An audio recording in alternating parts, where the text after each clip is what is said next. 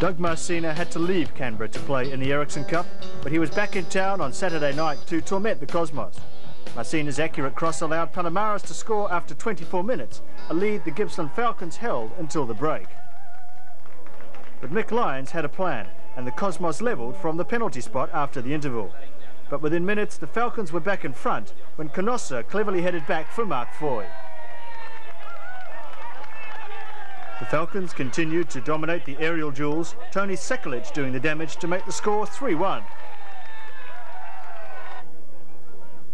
The Falcons' fourth goal just about summed up Canberra's wretched season. The Cosmos turned a promising attack into disastrous defence.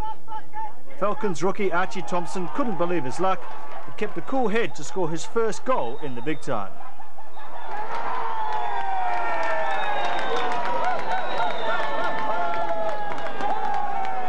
Gippsland were still celebrating when Tony Lemezina dashed downfield to complete the scoreline. Gippsland Falcons 4, Canberra Cosmos 2.